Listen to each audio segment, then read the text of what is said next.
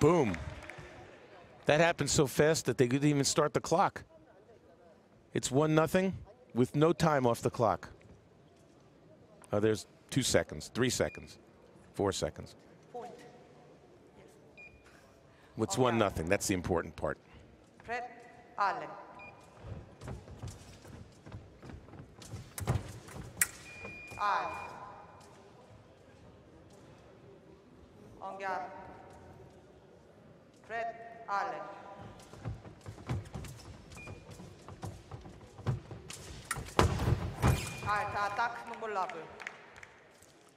Kiefer's attack is off target.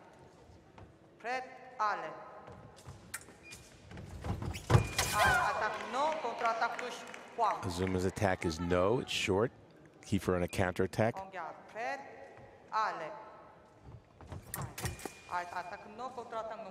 Kiefer attack in preparation off target. 3 of the 4 actions have been attacks by Kiefer. That seems to be her game plan.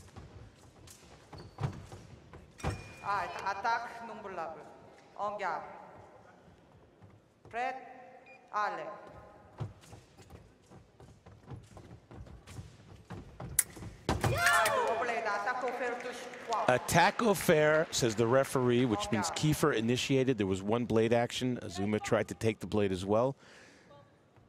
No argument from her.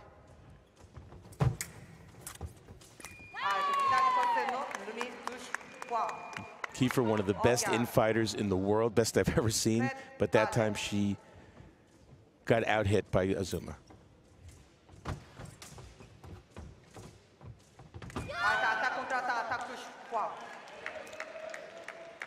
Attack from the left, says the referee. Azuma asked for one of the 2 video challenges.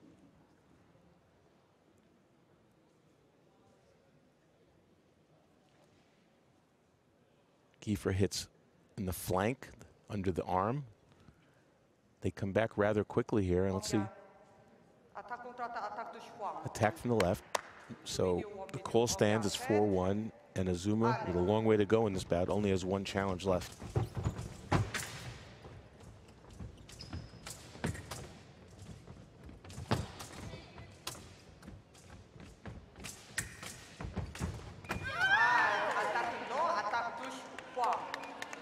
Attack no, says the referee from Kiefer, and the new attack from the right is good. Let's watch. Well, let's see what the referee says. Kiefer immediately asks for a review.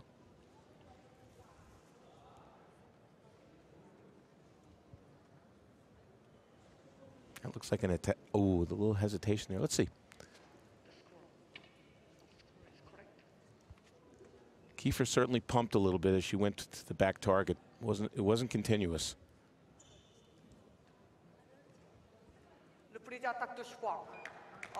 Okay, so he said reprise of attack. So there definitely were 2 actions, the referee said, but it's true. Kiefer definitely did 2 different things.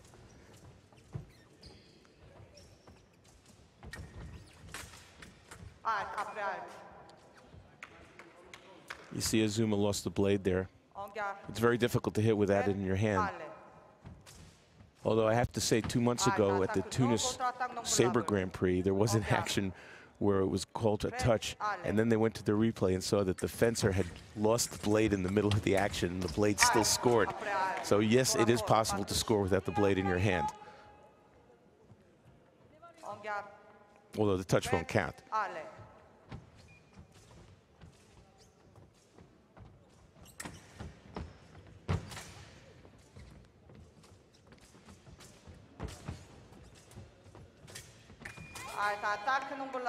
Attack from the right off target.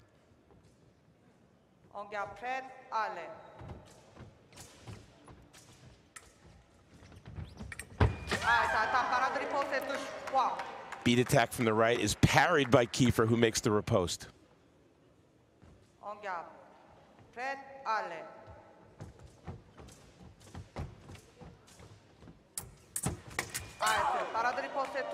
Kiefer, like a cat, took the blade and made the attack. There's your coach.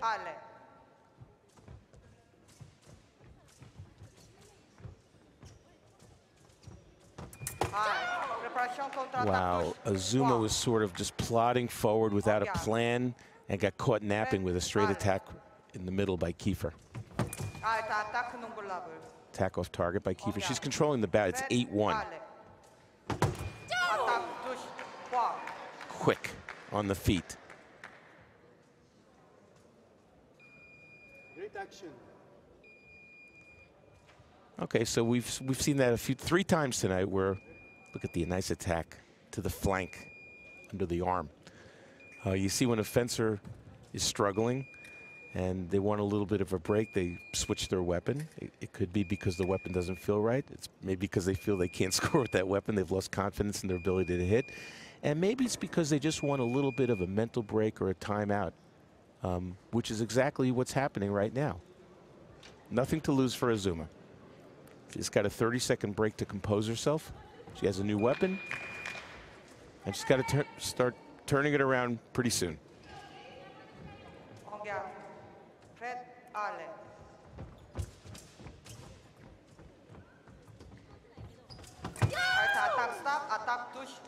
Referee says attack from the right stops. Then Kiefer makes the attack, 10-1.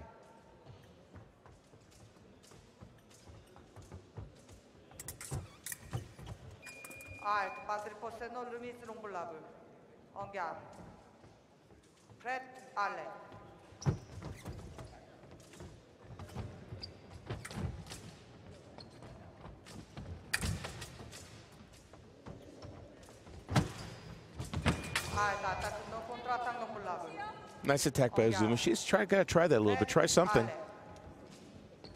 Push Kiefer, provoke her.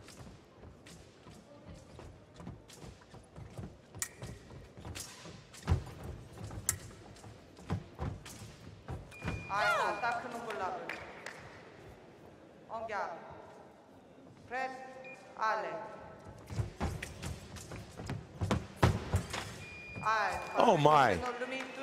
I'd like to see the replay on that one. Kiefer scores on a remise.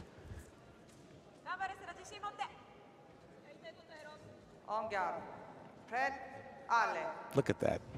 Underhanded almost.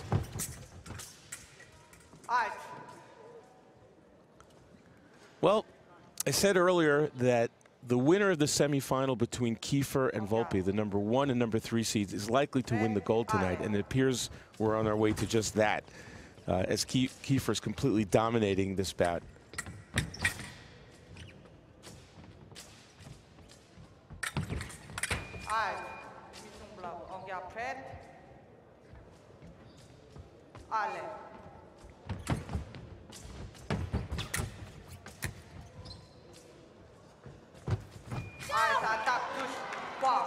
Too quick on her feet is Kiefer. Azuma's quick on her feet too, but clearly Kiefer has a quicker step tonight.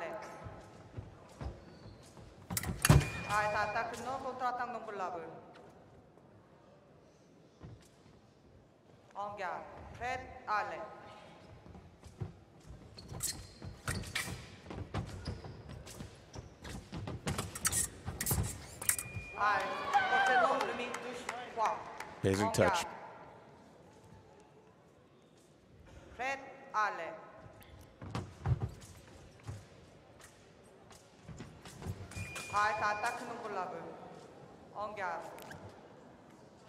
Well, Azuma has made it to the break. So, as I said in the previous bout with Poti and Facconi, you really don't want to see one-sided bouts, ever, let alone in the finals of a Grand Prix. But it happens. And when it happens, although you don't feel happy for the fencer who's getting steamrolled, you have to salute the fencer who is doing the steamrolling. And Lee Kiefer, the defending Olympic champion, is 2 touches away from a dominant victory, gold medal victory here in Busan. Let's see if Azuma can score a couple of touches.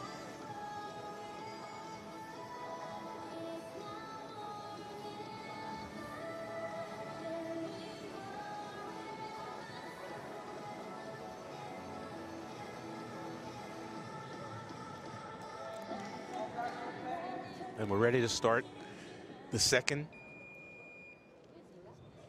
period.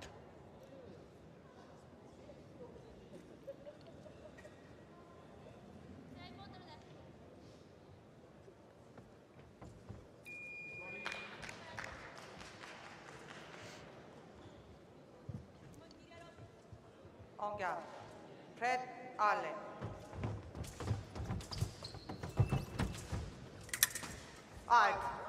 Look at Kiefer, behind the head. En garde. Prête, allez.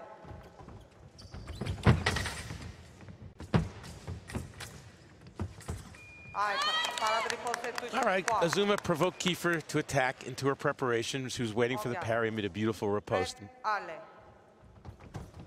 Attaque non contre-attaque non volable. En garde. Prête, allez. Attaque touche, point. Beautiful attack by Kiefer. She's one away from the gold. Prête, allez. Attaque touche. Not yet. En garde. Prête, allez. Attack from the right off target. En garde. Prête, allez. Finale poste non volable. En garde. Prête, allez.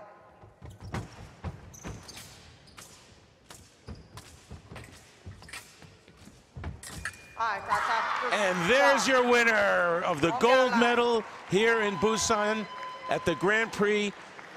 Your defending Olympic champion and current Grand Prix winner here, Lee Kiefer of the United States, gets a big hug from her coach, Amgad Kazbek. And that's the first time I've seen her smile all day. She had a game face on from the minute she entered the venue, and she didn't smile until she won the gold in impressive fashion, 15-3. It was the final for a deserving champion. Lee Kiefer. Here comes the winning touch. Boom. Congratulations, Lee Kiefer, on a great performance. And congratulations, Azuma Sera, on a great bronze medal. Congratulations to both fencers. And stay tuned, because the men's gold medal match bout is next.